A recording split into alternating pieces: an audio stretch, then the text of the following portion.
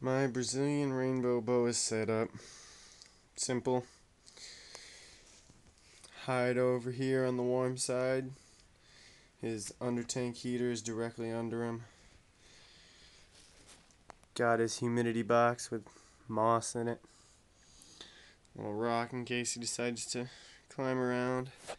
Usually he's over here in his hide or hiding under this thing. You see him a little bit.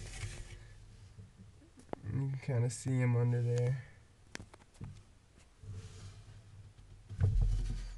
See him right down there.